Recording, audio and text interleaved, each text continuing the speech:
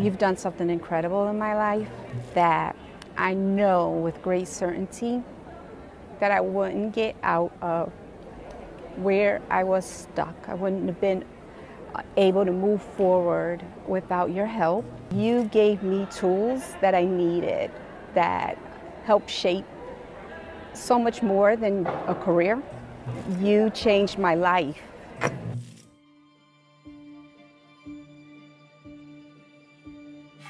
In the city I grew up in, a lot of poverty, a lot of despair. Didn't know that I'd make it. During that time where I felt like I was just under some kind of captive way of being. Things seemed really bleak growing up. I came to realize that I've been looking for a superhero, a person to vindicate me from a period in my life, my professional life, that didn't feel so great.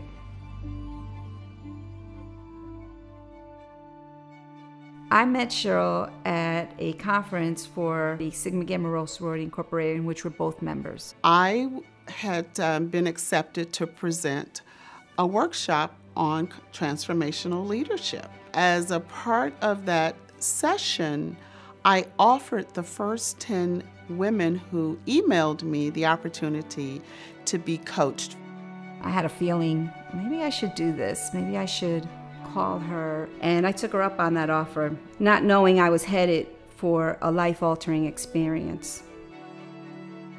We're here to give the client tools that they can use in the post-coaching relationship so that they can grow and move closer toward their goals. She asked me to find a few trustworthy colleagues and ask them to reflect a bit about me, my character.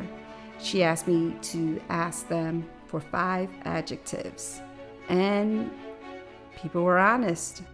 Some of the things were that I came across too strong, not focused.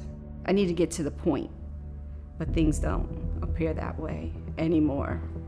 Cheryl helped me to reveal that I was the superhero that I was waiting for. Our role as a coach is to really listen. I think it's also important when you're coaching someone to be in rhythm with that individual. This really works. I have a good life. I know coaching helped out with that. I think coaching helped me to pack my past and put it aside and know with a lot more certainty that life has a lot to offer, and I have a lot to offer life. I was my own superhero.